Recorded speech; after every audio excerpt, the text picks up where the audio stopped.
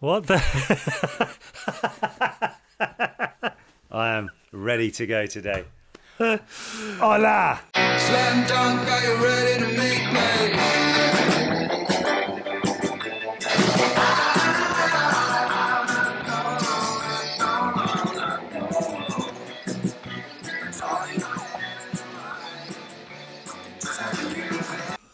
Bonjour. Ni hao. Salut. Guten Tag. Moi. Privet. Hey. I Whatever can't way take you you. wanna Say, say it.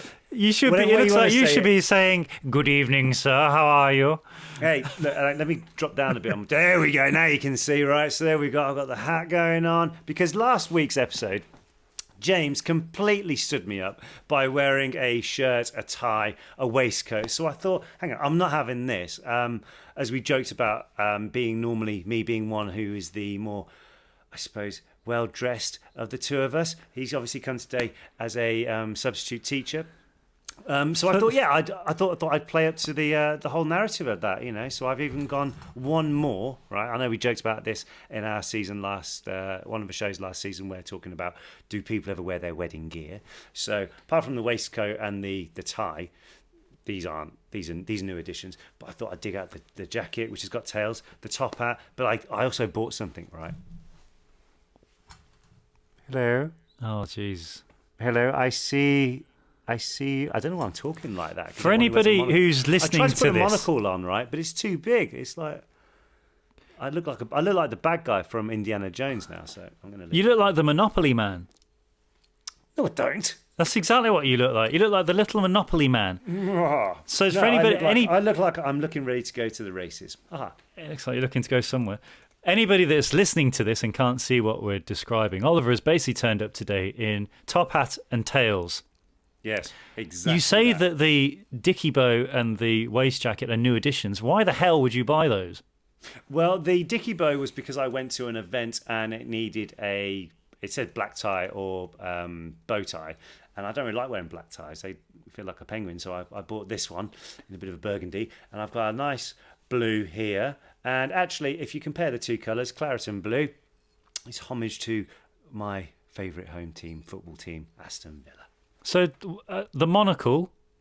The monocle is just... You don't wear it's just a glasses mid-take, anyway. Really. No, I know. Well, neither do you, but you try to. I do. So I pulled this up here, and so I thought I'd just put the monocle there.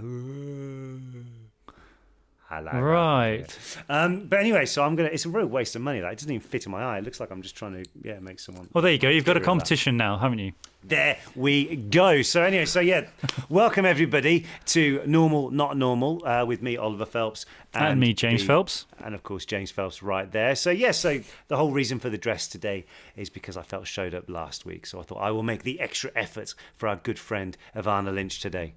So joining us today is Evanna Lynch, and Evie came into the Potters on the 5th movie. As you probably guessed, a lot of us cast members all get on very well, but Evanna is such a lovely person. It's hard to meet anyone that has a bad word to say against her.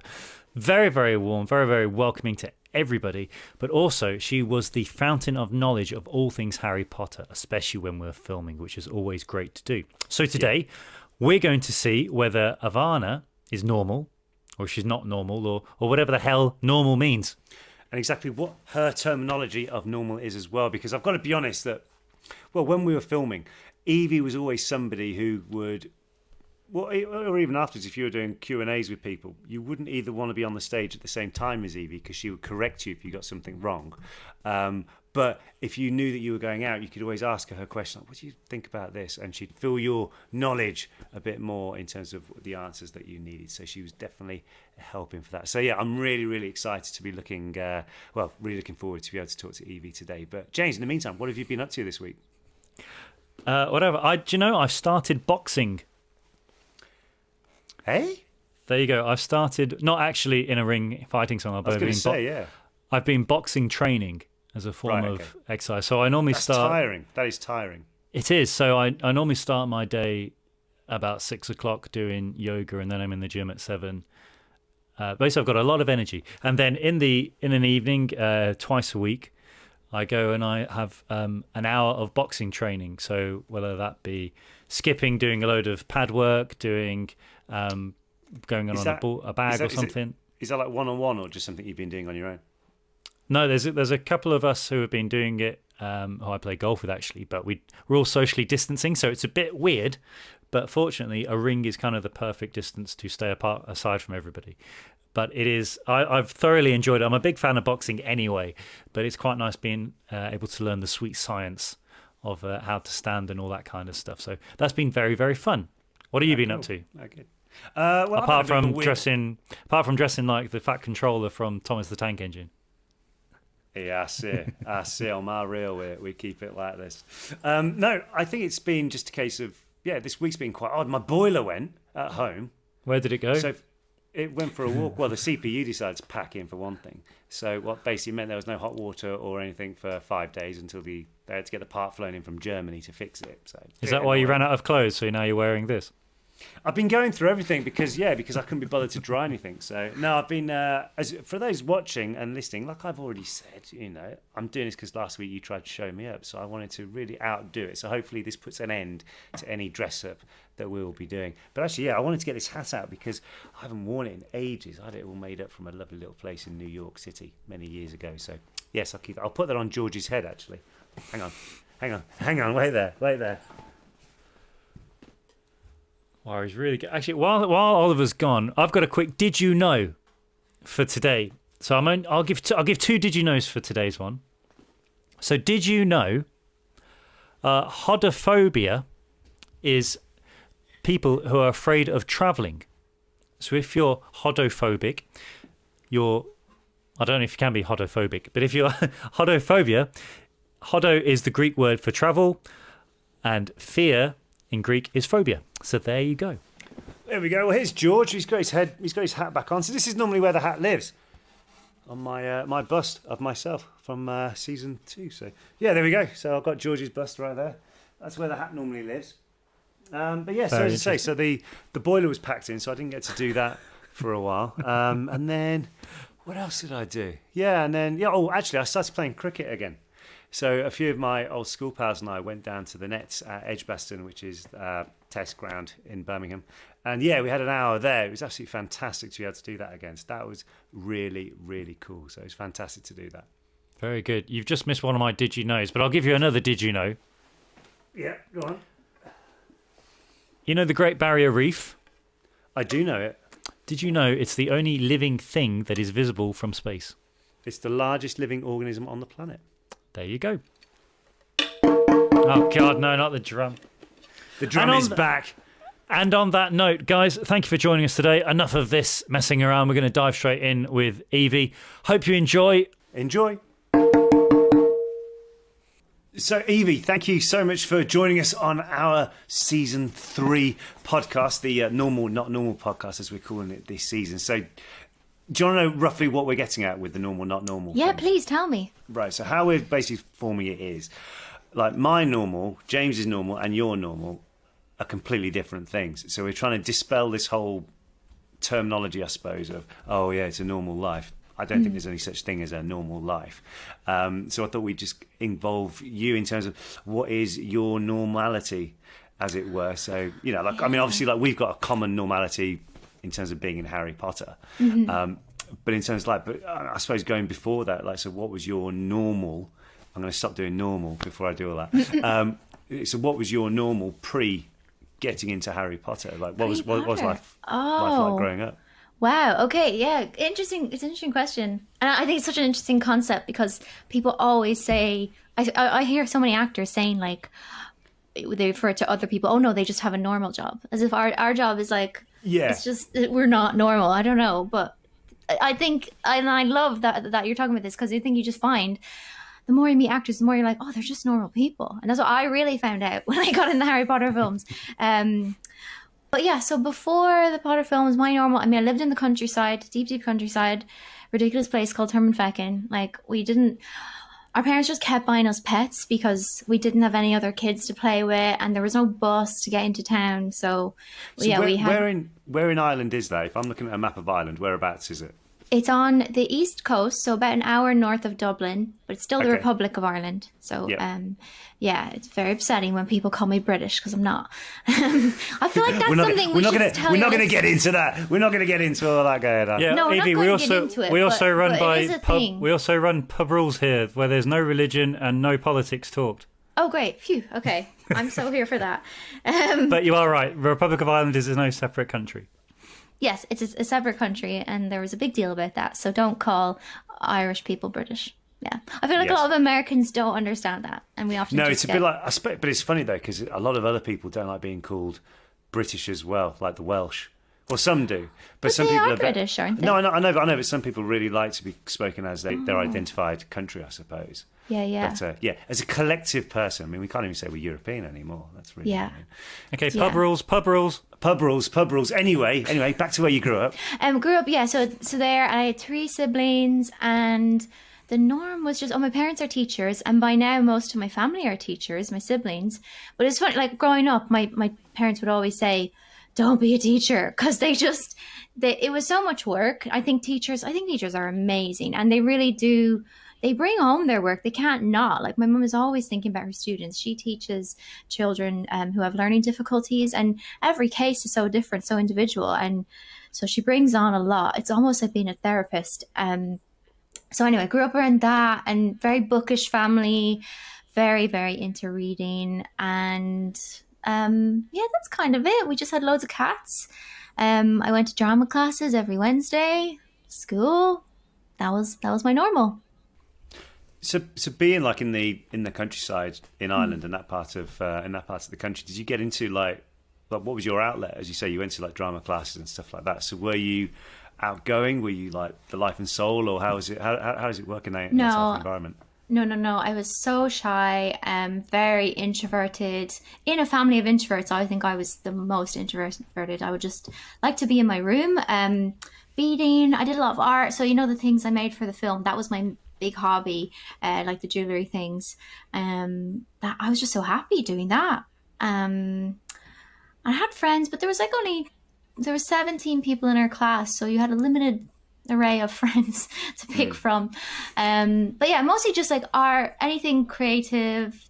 Got into drama because I found it really helped me overcome my shyness, because I think people think with shy people, they think, oh, you just don't want to talk or be involved, but it's not that. You really you want to connect, and I was really sensitive, so I really wanted to connect with people, and I found that just being given a script, it was like, oh great, I don't have to think of what to say, I could just try on someone else. So yeah, that was really freeing, and that was my thing. But I mean, siblings as well, as you know, they keep you busy. There were so many of us. I mean, there's 4 of us, but at that age, everyone's loud, so you're having to share your parents. Oh, me and my sister also used to go to piano lessons, various things, ballet classes. Yeah, very lucky. Did all the classes. Brilliant. And Harry Potter, of course. What drew you to Harry Potter, and why is it that really captivated you? Was it the characters? Was it the scenarios? Tell us. I mean, that is the $1 million question. I got utterly obsessed. So I read them first when I was 8. My mum came home with a book from the library, and she was like, oh, your aunt said this would be a good read. She said it's really good. And I was in a phase where I was reading Babysitters Club books, and I was like, I don't want to read about a boy in glasses. I was really in a girly phase. And anyway, but she was reading it to my brother one night before bed, and I just was like, this is so good. And so I stole the book and I just fell into this world. And I mean, I think it's just the characters are so amazing. And I really felt like, oh, these are my people, these are my friends. And I felt so much comfort from it, so much inspiration. And I've always loved fantasy for that it's a different world. And you can, it's really imaginative. But what's so beautiful about Harry Potter is that it's a different world, but the characters are so normal, and like Harry's going through all the same things, and just that I think that thing that he feels, that is such a universal feeling, that he's just always like, why me? I'm not really anyone significant. I'm not talented. I don't have anything special, and yet I've been put into this role, and that's kind of something he grapples with throughout the whole series. And I think he's such an underrated character. I think Harry's really The main role? interesting. You can't say he's the most underrated character. No, he is, because people, whenever you say, oh, who's your favourite character? People say the more obscure ones, like us, like our characters, but they never say Harry. And I just think but he gets great. everything though, doesn't he? He does everything. Yeah, but he doesn't get much love for it. I don't know. What do you mean? Granted, he had a warlord trying to kill him for everyone. Exactly. Actually. He had so much pressure on him. And he never had a choice. He didn't have his parents. I always feel like, you know that scene in book 5 in Order of the Phoenix where he gets mad and smashes up Dumbledore's office? I love that scene. I'm like, finally, Harry, you're right, damn straight. And I don't think that they made that scene angry enough in the films. That's one of my gripes. Do you think it may be because, though, he ended up with his best friend's sister? And to my knowledge, did he ask permission to go on a date? This is getting a bit too personal. I can tell. I've touched a nerve here. We like it when people say our characters are the best characters, Evie. We're trying to fight for it. Yeah. No. You, of course, you're wonderful. But in terms of though, like reading and getting into the characters and everything, stuff like that. How old were you when you first got into it? Yeah, so I was 8 when I first started reading them, and it just took over my whole identity. I loved it so much. Didn't want to hang out with my friends. I was like, these are my favorite people. I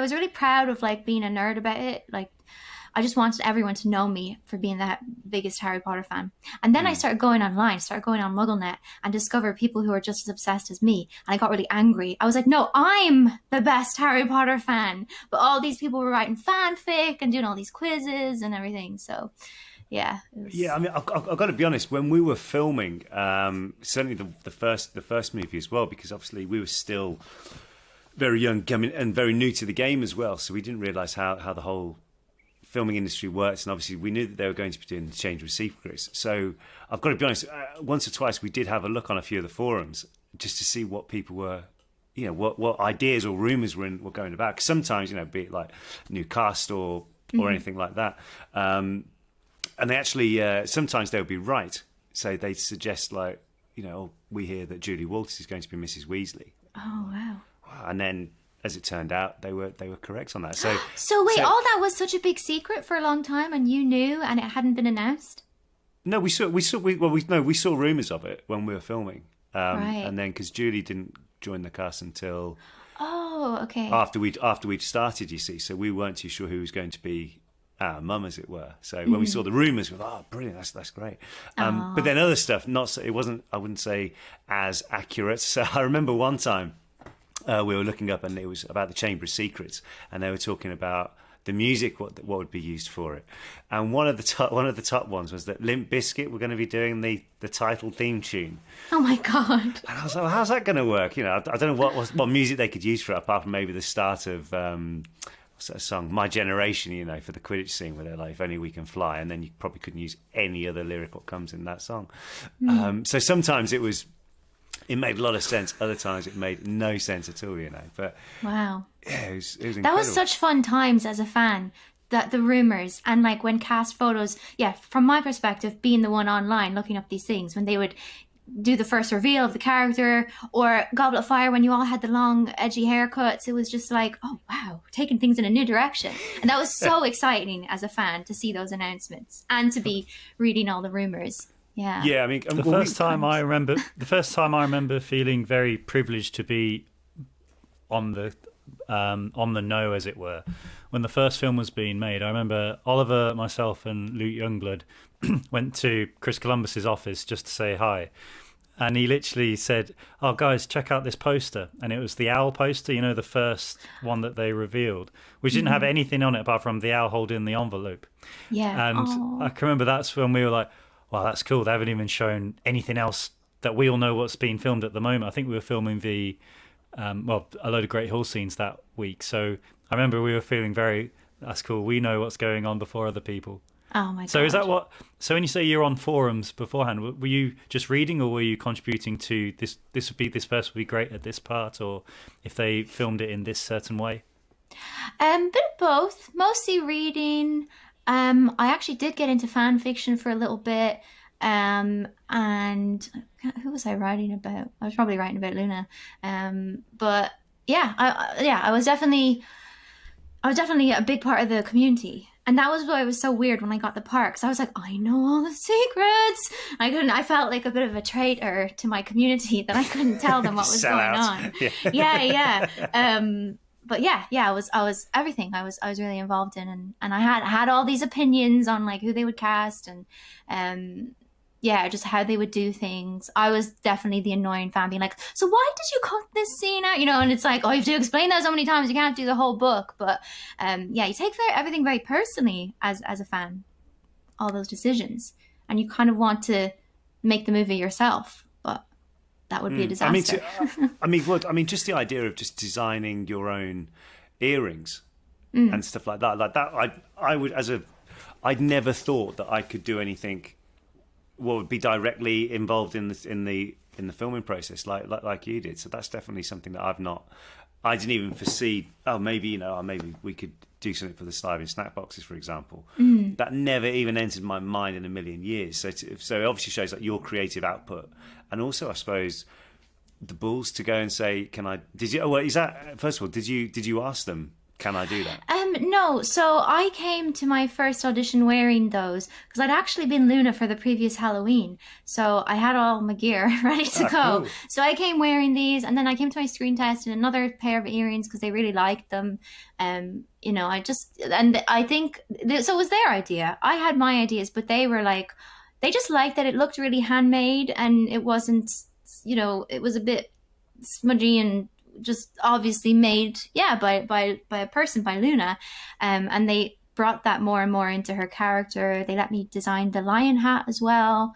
I think that was but that was also a lot to do like them and David Yates, and that was what I loved about David Yates. He so involved you in the character. He was never going to just come over and tell you what to do, tell you how to feel. He was all about bringing the bits of the character out for you.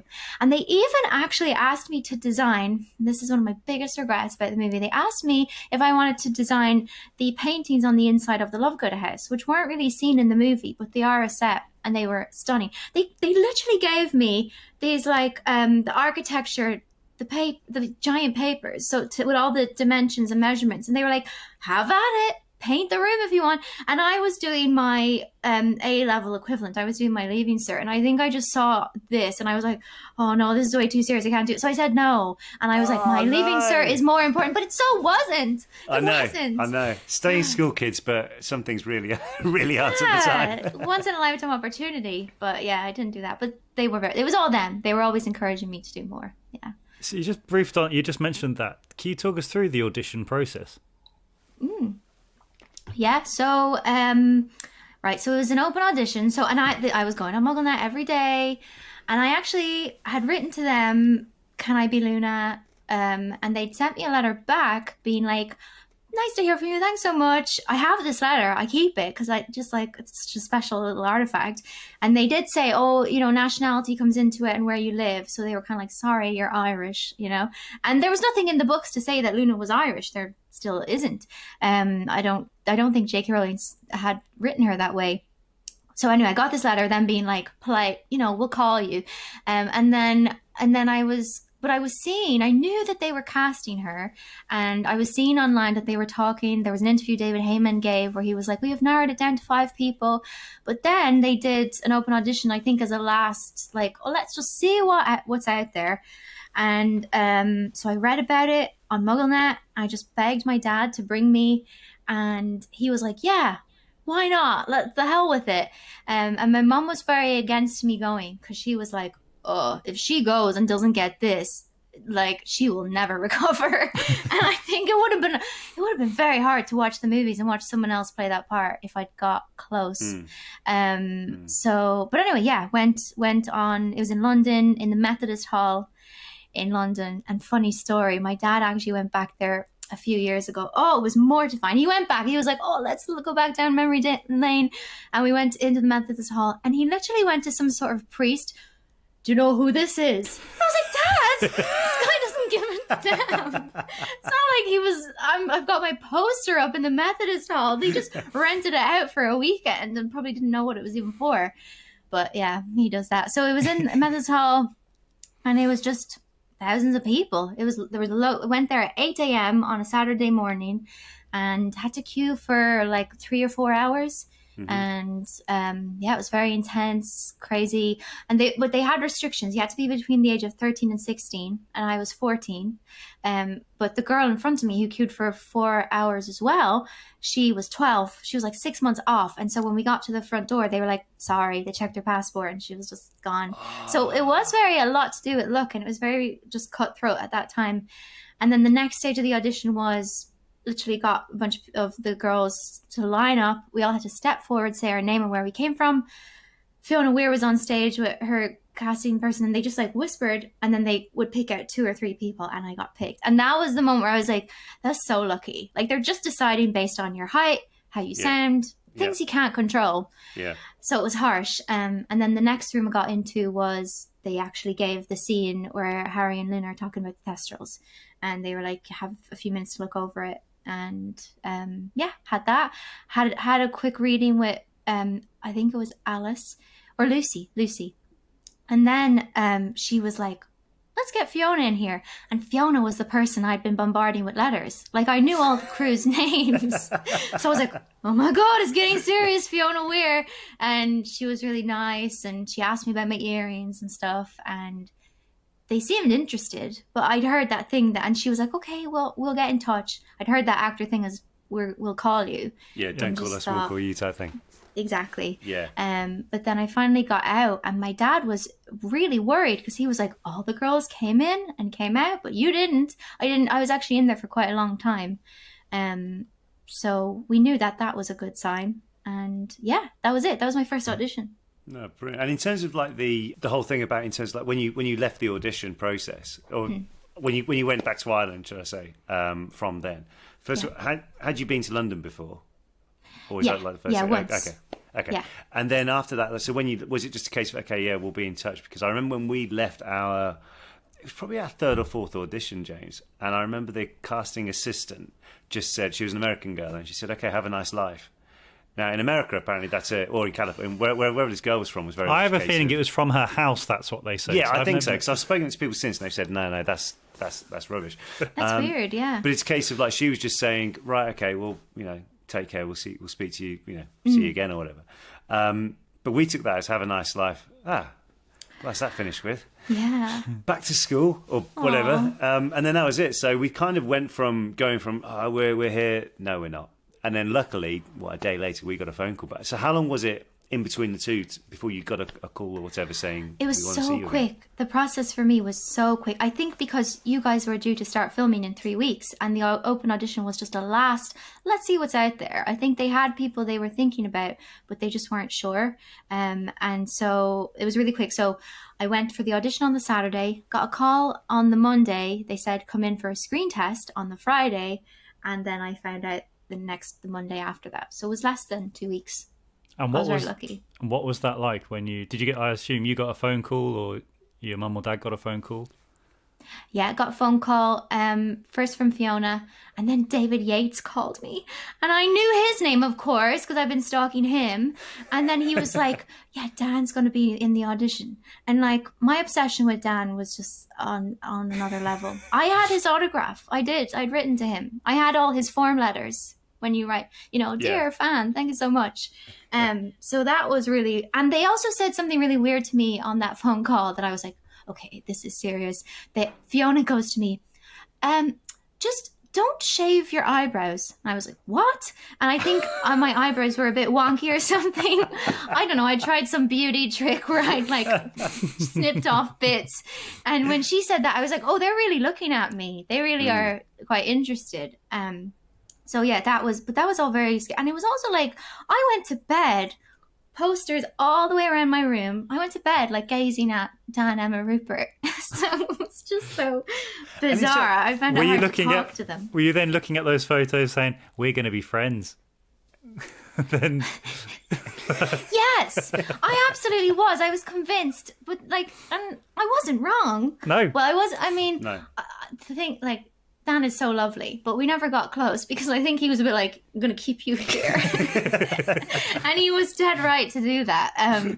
But I think, yeah, like reading the books, I was like, these are my people. And then I finally got there. But the hard thing was that when I finally got there, I didn't know how to talk to them. Because all I knew, like my whole life, I just was obsessed. And like, I'd ask Dan a question. I knew his cat's names. I knew his parents' name.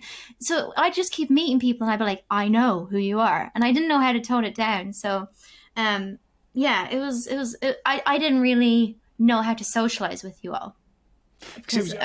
Yeah. So where was the screen test? So the screen test is obviously when you go on a set and film it. Was it actually on one of the Potter, I suppose? In Dumbledore's office, yeah. Oh, wow. Cool. Yeah, it was in the circular, beautiful office. And I did a little scene with Dan. And then they dressed me up in costume, of course, and everything. And then David got me to improv, sent Dan away. And he said, just be Luna in the office. What would she do? So I was just like... I was playing like a little skipping game, and he was really nice to facilitate just creativity. But you saying that thing about have a nice life, when I left the screen test, he handed me a signed book, Order of the Phoenix, which I was a bit like, as if I don't already have this, why are you giving me this? And he signed it, nice to meet you, David Yates. And I was like, that's it, that's goodbye. He's saying, why would he say nice to meet me if he wants to cast me? Yeah. And that crushed me. And we were in the Grove Hotel, this fancy hotel, and I just cried and cried all evening. I didn't enjoy it at all. Yeah, it was horrible waiting for that phone call. Yeah, because it would have ruined Harry Potter for me. Well, I mean, how long was it in between? Yeah, how long would it be from the? Are we talking like hours or a day or so from the final screen test? So to get in the screen test on the Friday, and then I got the call telling me I got it on the Monday, so I didn't have to wait long. Right. Okay. Just a weekend. So, but when you say, Evie, that you weren't sure how to approach all the cast who are already in it, I guess it's exactly like if you're starting a new school. Everybody's always got, but this is a school which you've seen. You probably know more about everybody than everybody knows about each other already. Exactly. I was stalking everyone. So it was just like, suddenly I have to try and fit in and be professional. And so when people would be like, how are you? What do you like? I'd be like, you know? So it was just, yeah. And I felt so inferior. It wasn't just that I was really obsessed with you all. I just felt like, I fought so hard to get here. I've willed myself here. I've manifested this, but now I just don't feel like I deserve it. I've never had any acting training, and even the fact that you're all English, I just felt, they have this swag about them or something. The English accent sounds more confident and authoritative, and I was really fine with the acting, though. I will say that, like, it was just plain. It was just switching on into Luna. It was when the scenes were cut. I was just like, I don't know how to be an actor. I don't know what, to be a celebrity when you just don't feel very worthy of that attention. It was very, very confronting. Yeah, so, I mean, there was a thing where, going back to a bit earlier, like we saw a quote from David Heyman saying about, the other girls or the others could play Luna, but Evie is Luna. So in terms of like actually getting on set, as you say, and being the character and just playing as it were, and then when it was cut, did you feel like you had to almost step back from yourself in terms of like, I can't impose myself too much because it is too full on, or was it the shyness from when you were a bit younger? Almost coming as a default, without sounding too full on. Yeah, it was just, and it actually really helped for playing Luna, like, that I did weird people out quite a lot. She is spacey. I don't agree with David Heyman. I think I was quite different to Luna, and I think that's why I loved her so much, because I think I was quite negative, and I would be very hard on myself, and I found she was so self-accepting, and that was really radical to me, and I wanted to be more of that. Right. So I think, yeah, it was kind of good to have that a little bit of separation from the cast for that reason. But it was lonely. And I think it was also that, yeah, I wasn't popular at all. And I suppose not many of us were. Like, we weren't stage school kids, anyone. But I was just so used to, like, at lunchtimes I would read a book sometimes, and not because nobody would talk to me, but that's just who I was, really. So to suddenly... Yeah, I don't know. I just felt everyone was so cool and so confident, and it was. I got to sit with all the cool kids, and I hadn't earned it, you know. Yeah. Which is funny to hear because like, when we were filming it, I'd say if anything, we were probably the furthest from that in terms of being like the cool collector kids because we were all separated from our normality of regular schooling or whatever like that. Whereas, to say on the fifth movie, I mean, would that have been James? We'd been making crossbows and stuff by then, or would we throwballing it or something like that? Yeah, we were basically relieving boredom. We were hanging out in Rupert's dressing room at the end of the corridor because he had the biggest dressing room out of the three of us. And I remember they bought him a dartboard because we kept disappearing all over the studio. Do you remember this? And then they bought him a dartboard once to keep us basically in there just playing darts. But that got a bit boring, so we decided to make a crossbow. And we're playing darts with a crossbow. To which I remember one day someone quite high up walked into the room. High up? She wrote the books. Yeah. Are you serious? Yeah. Just looked what was going on and turned around and walked back out. Oh my god, that's so great. What a cool story. Wow. Yeah, I've actually loved it though. That's so your characters. I don't know. I love when there are parallels like that. I even love that you're hosting a podcast because, like in the books, they do Potter Watch. Yeah, exactly. So cool. These parallels. Yeah. So we were. It was kind of just. I suppose it was just a natural progression. But I think that's where, like, maybe the characters did come into a bit of a minor there, almost seep in. You could call it method, call it what you want to. But it was more a case of we were trying to relieve the boredom. And what's the easiest way to relieve the boredom? When no one will say, please don't do that. And you weren't in school, you guys. Exactly, yes. Yeah. So we'd be acting the most immature of everybody. Like, we'd do, like, stupid... Like, looking back, some of the stuff we did was absolutely stupid. Actually, no, tell a lie. I got a qualification in English literature on that film. Did you? Whoa. I did. Yep. Go you. Yeah, well, you actually look kind of like an English professor in your does, doesn't he? That's what I'm going for. Oliver looks for some... I don't know what he looks like today, but... You look like you could be in Weasley's Wizard Wheezes. That's it. I've just stepped in from the shop floor at the moment. Yeah. Everything's going online right now, so I've got to watch the outgoing stock. Yeah, all the hours are rocking to deliver. So Evie, when you got the call on the Monday, did you tell your friends straight away, or did you wait until you got back, or? Yeah, I wasn't allowed.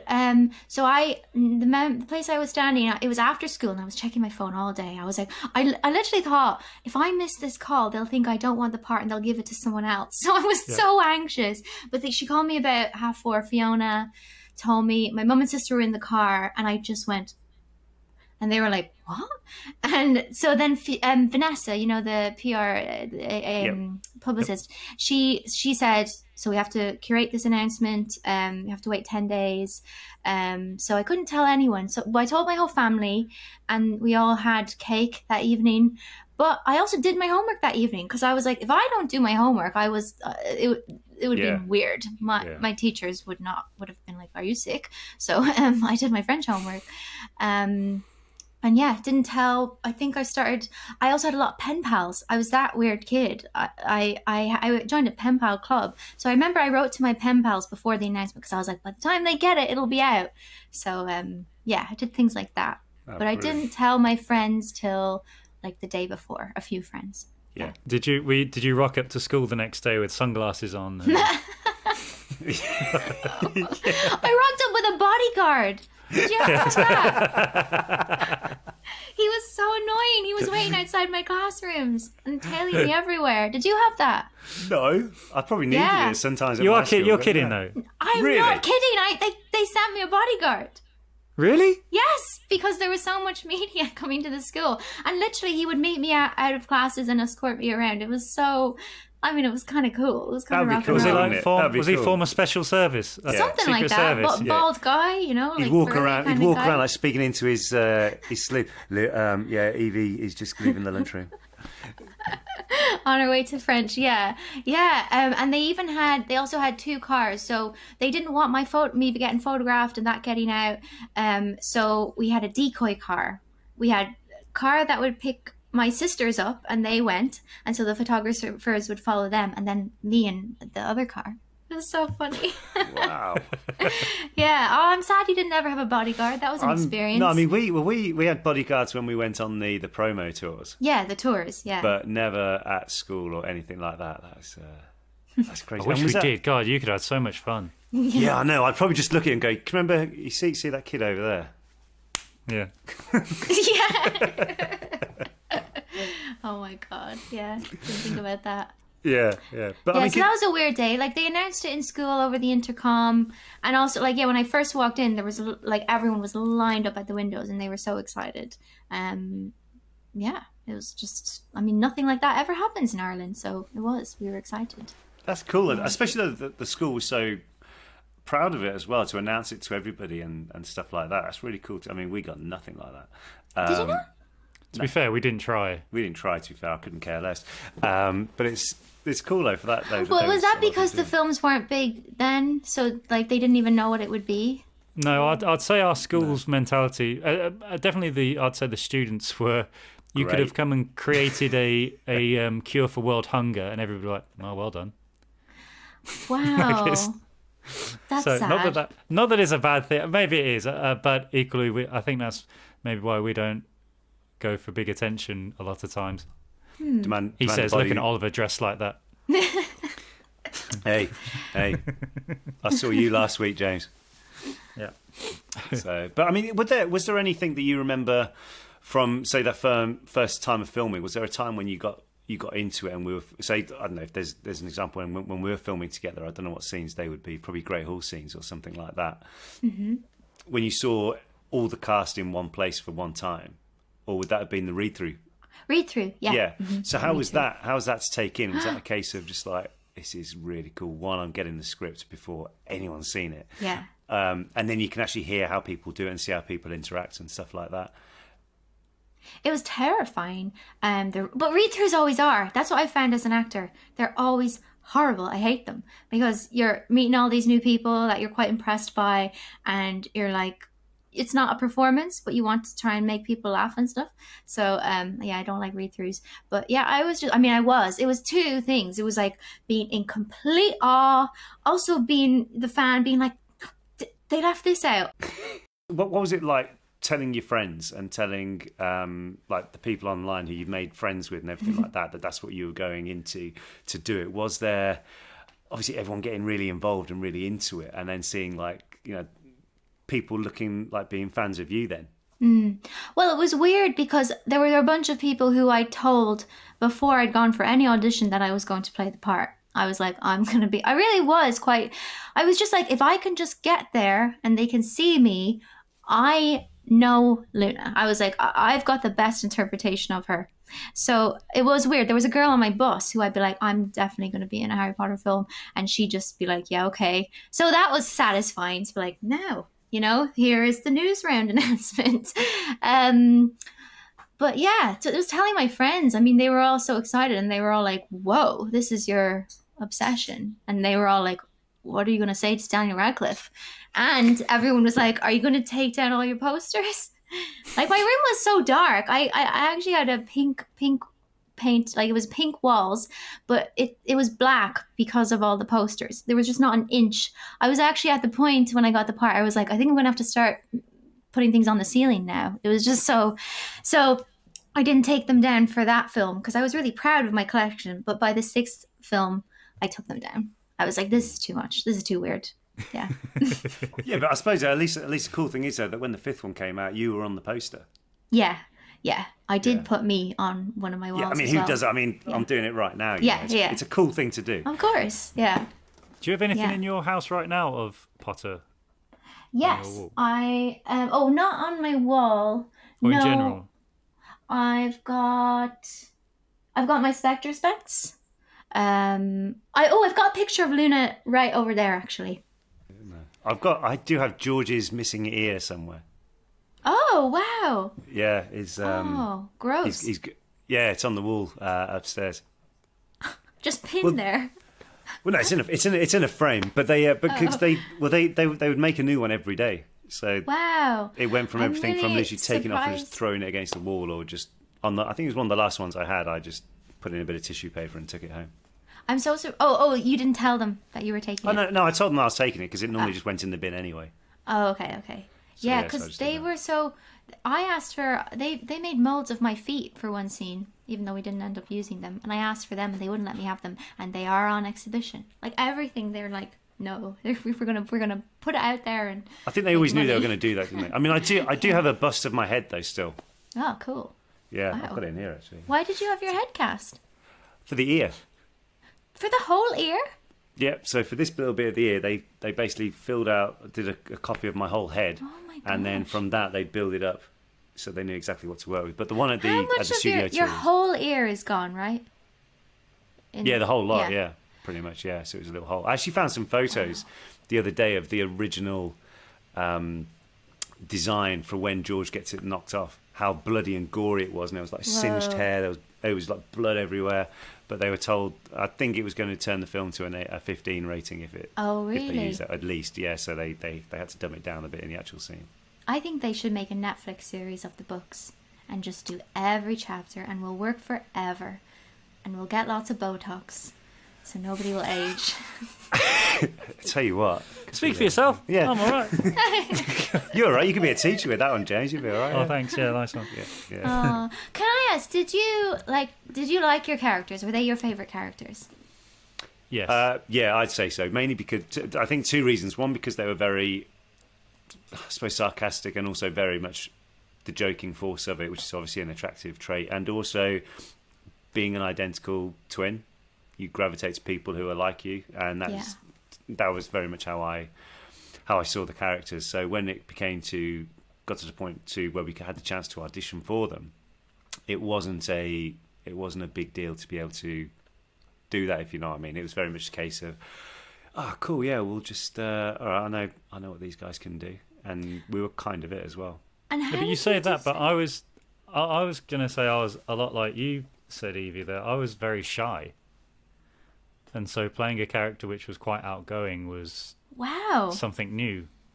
And Wow. I would say I was very shy for at least 1.5 films. Really? Huh. And I was always worried that people would think I was quite arrogant or whatever, but I wasn't. I was exactly like you were saying. I wasn't. I was just, I didn't want to put my foot in it. If the attention ever came my way, I knew I'd drop the ball and say something really silly.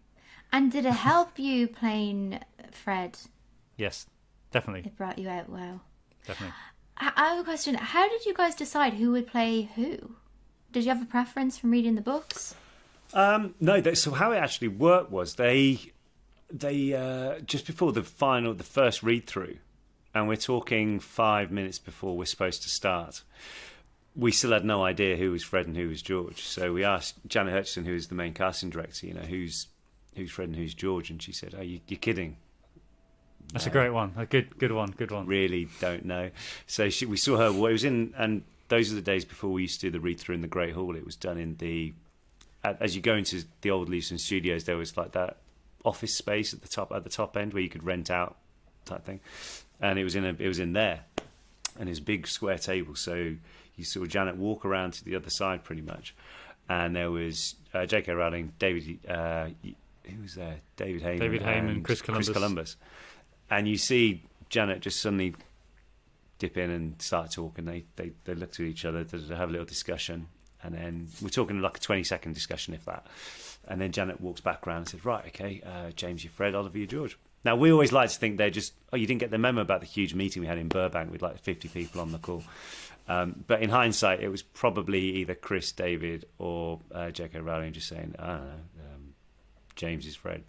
So that could be how it is. We'll never know. Some things I think will never be known. Because there's no way she didn't have a clear idea of how distinct the characters are.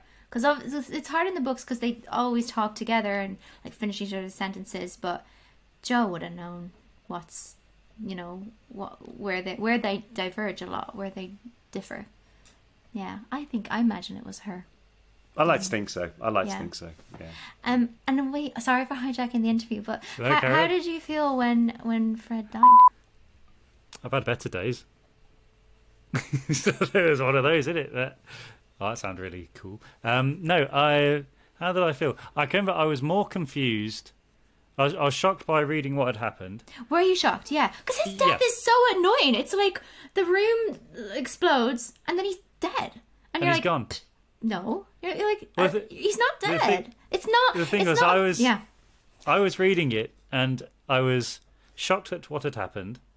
I was shocked at how shocked I was, because until that point I hadn't realised how attached I'd got to the character. Wow. And I think the last book came out when we just finished filming the 5th one. Yeah. Yeah, Yeah, that's right. So, I had no idea that is how I was leaning towards the character. So that was a bit of a funny thing. But then I thought, at least it's the last one. If it was, at least I've been out. There's still That's 2 so more films I true. can film to do it. And I actually I forget that Fred died because we never had a book without him. We never really had to experience his absence or grieve.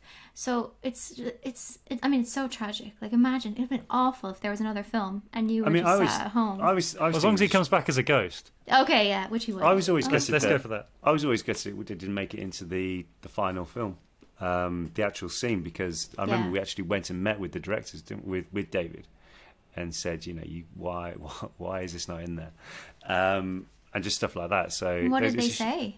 Yeah, I think there's a few things. I won't go into it, but it was all very. It wasn't like there was tantrums or anything like that. It was very well explained. But then they went and added the scene when Fred and George are looking out over the battle, Yeah, and which was literally Right, the last. It was one of the last scenes they Last filmed on the moments. whole film, because they'd shown it. I think they'd already done the tester, and the thing was, we need to tee up Fred and George for what's going to happen type thing. Because I think obviously a lot of people knew what happened, and it was where was that. So it's kind of like I suppose a family friendlier version of it. I think so. But wasn't To a it? point. Wasn't it also that with the way that ratings are, there can only be so many deaths before it gets put into Really? a higher grading or something like that. Actually physically show something happen. So because it was quite a gruesome one when you think about it, the last one. But yeah, that was kind of the story on that. But like I say, how the Davids explained it to me was very amicable, and I was very okay. That makes sense. Yeah. It's hard to do it without trying to put your own. Yeah, you need to see the vision of the Like product, you of the want to see project you want to try and be a team player in what will work for everything in that regard, not just where's my death scene gone. Well, but you also want to honor the characters that so many people love, and we've been on this huge journey with. That's why I was always so upset that they didn't have a funeral for Dumbledore, because it's like all he did, all he meant to Harry, all he gave. Well, no, we recorded one, didn't we? But there wasn't a coffin or anything. No, we had the wands up thing. No, we did one in the Great Hall. You're messing with me. We did. Because I wasn't thought invited. We did one in No. the Great Hall. What? Yeah, I remember No, I you didn't. cried. I remember I had eucalypts in my eyes. No, crying. this is one of those things where you're pretending, aren't you? No, they did. But there wasn't a coffin there because, yeah, It's like a memorial. it was like a memorial. No. Why wasn't I there? You were there. I wasn't. I'm sure you would have been there. No, we definitely did that thing where we all had to put our wands up, and they CGI'd tears onto me because the scene wasn't sad enough. But we didn't have a memorial. We definitely did. It was all lined up because Show it to me. What? They took away all the tables in the Great Hall and then put all the benches like horizontally, and then staggered it back, so it was almost like a traditional. And school what? hall, Michael as it were. Gambon was on a plinth or something. No, he wasn't there. No, he wasn't there. It was literally, it was like a memorial service, so there wasn't a coffin or anything like that there. Are you sure you're referring to the right film? Is it in the film? No, I don't think so. I don't know. We're gonna have to actually. edit this because I haven't seen this film in a long time. I think this is hilarious. No, because I even went to David Heyman's office as a fan. I was like, right, gotta speak up for my community. And I was like, Dumbledore really needs to have a funeral. In the books, he has mermaids, he has centaurs, everyone, the whole wizarding community unites and gives him a send-off. And David Heyman was like, it's just too expensive. And I actually was like, take some of my paycheck because I think it's worth it. And he was like, it wouldn't cover it. You know what, Oliver? We wouldn't have been there because Fred and George have left Hogwarts at that point. There you go. I Who would have we- been there because I was working on the crew. Yeah, it didn't Am I happen. thinking about... No. Am I thinking You about have the Goblet of dreamed this. Fire? Very probably. Are you thinking about Cedric Diggory? Yeah, I think I am. Okay, yeah. There's definitely a moment, remember? Yeah, Cedric I think that's Diggory. what I'm getting confused from, yeah. Yeah, because the Dumbledore scene was the one where we did it outside, wasn't it? Yes, The outside. one that Evanna remembers, yeah. I Yeah, think and so. that was a reshoot, wasn't it? Yeah. Oh my god, you had me going there. Whoa. Anyway, aside from that one, what was your favourite scene to shoot? Oh, favorite scene ever. Oh, I love the wedding scenes. So much fun. I really loved group scenes because you could get lost in it and forget it was a movie or a scene. And there was so much going on, especially like those older actors with the beards. They were just very interesting people to talk to, weren't they? Because they were Muggle wizards, really. Like they had those odd personalities and like, so they were interesting. And also, I loved being on set with my dad, my Lovegood dad, Risa fans, because it was so nice. Because I think I was so used to being, the character who sticks out a little bit. She's always wearing bright purple and turquoise and things. And then I saw him. I remember seeing him for the first time, and he was dressed in his yellow robes. And I just felt this I really felt, Dad, that's him. And so it was very nice to have someone, another Lovegood on the set. And we did that little dance together. dancing, and it was just very playful. Yeah, and I didn't feel the pressure from other scenes when you've got like a big scene. Yeah, that was fun. I almost ruined that scene How so? before it started because do you remember how that was for Bill and Fleur's wedding, wasn't Yeah. it? Mm-hmm. And it was in like a big tent, and I tripped on one of the guide ropes outside of the tent, and I tripped and fell onto another one and almost pulled 2 or 3 of them out as I went. Oh my gosh. That And almost I brought the quite- tent down. Well, I could have done, and it was You very mean that embarrassing person at the because wedding? yeah, exactly. But when you try and style something off and you think no one's seen it, but then half the crew were obviously watching. And they're like, "Oh my!" Luckily, they quickly ran to help out the situation. I don't think anyone was any the wiser, but Yeah. I definitely I looked a bit sheepish for the rest of that day. Oh my gosh. And there was always a million eyes on you. Like whatever, if you moved your hair, there'd be someone go, Yep. you didn't belong to yourself on the set. But what was it? So when say the 5th film came out, and you started to get recognised from people, you start getting, I assume, getting fan mail and stuff like that. What was that transition like? Was that almost like, did you have any prep work as to this may happen or this may happen, or is it just a case of, wow, here it is? Yeah, not really. And I wish that was the only thing. Like, they were so protective of us and so nice, and they really helped us with all the press stuff. But I wish there had been more help on, like, just how to manage your life and around people. I think I went to a summer camp the summer that the movie came out, and that was when it really changed. Because before I was just so used to being the odd one, and you'd find your odd other people in the crowd and they would be your friends. And at this summer camp, everyone was really interested in me and really nice to me, and I suddenly found, whoa, I've got too many friends. And that was a bit of like a high at first, because when you are not a popular kid and suddenly you are, you just, yeah, I think I overdid it a bit. And I probably I was so naive. I just, there were a lot of people who were just, not real friends, but I just tried to be friends with everyone. And then I think after some time, it does make you more wary. Like you aren't as open or as naive as you can't be, because otherwise people will take advantage of you. And I think, after, and I'm still like this. If I meet someone and they are way too nice to me or way too eager to be friends, I'm like, you stay there, so that was a process, because at first I wasn't, and so I let in a lot of people who were just not the right people to be hanging out with, but then, and fan mail, god, that's a whole other thing. I wish somebody had taught me how to do fan mail.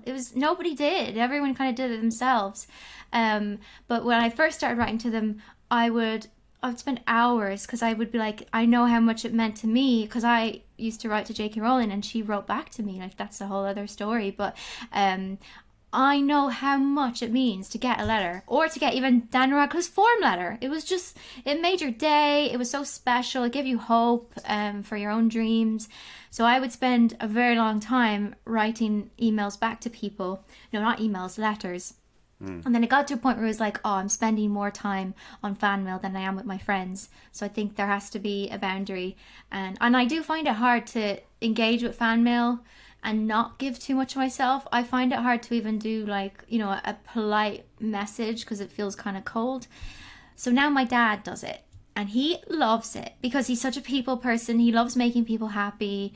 And he doesn't get as involved with them. Yeah, he's great. So if anyone ever gets fan mail from me, it's because of my dad. He's great. Yeah, I think that, as you say, you need to have someone managing it, because we James and I were very lucky. Our granddad took up the mantle of that. Like when it first started coming in, he was like, right, okay, let's do it. Like, and he had a full order. He'd say to us, right, okay, you need to sign this many stuff for people, this, that, and the other. I've gone through it. And then when he unfortunately passed away, his wife, my nan, took up the mantle, and then she did it. Wow. She did it for years and years afterwards as well. And then, unfortunately, when she passed away, it kind of, without sounding horrible to people who write to us, it kind of lost the magic doing it. Like it was such a nice thing to do, and it was just like they were very structured in how they did things, especially Nan when she did it. It was very much a case of, right, okay, if there isn't a self-stamped envelope or a reply coupon, sorry, we're not doing that one. And that type of thing. And it was just nice to. It was amazing to share people with that as well. I think because my granddad, he fought in the Second World War over in the Far East, and it was amazing how the fan mail that we received from Japan. Obviously, you know, he grew up fighting the Japanese, and it totally changed his perception of Japanese people and culture. Wow, and really? Cool. It's amazing that it does that, because I always remember saying, you know, in terms of politeness and in terms of just the calligraphy and the care they put into their letters is so beautifully done. Yeah, exactly. So my dad has a system like that. He ranks them in order of politeness. He has 1 to 5. And actually, and please, your listeners, don't take this the wrong way, I absolutely love France. I love French people, but the fan mail has made my dad prejudiced against French people because they're always so direct. They say what they want. I want 2 photos of you, thank you very much. And so he literally, like, will be doing fan mail. He goes, now another French one. He'd be like, and it's like, Dad, that person is speaking a second language, and they're also 10 years old. But it's made him really, he doesn't have much time for the French fan letters now. I'm sorry to say, but I do fight for them. I do try and get them put back in the nice pile. Vive la France! Vive la France! Yeah. So funny. I was going to say, your dad is amazing though, Evie. He's so great. I cannot wait until after lockdown. I still am coming to a hurling game with him. He would love it. He Honestly, was so set that's on my that. list. Please go. He would love it. And he's just a really fun person to go to those matches with, because he goes crazy. He screams and whoops and everything. He's very ebullient, passionate about that. And and he was set. I remember you said that, and he was so excited. He was like, I think he's really going to come. So please do go. He would love it. Guys, thank you very much for listening for part 1 here with Evie Lynch. We're having such a good time. We're going to split this into 2. So part 2 will be round the corner next week. So please check that out. Until then, thank you for listening. Stay safe and see you then.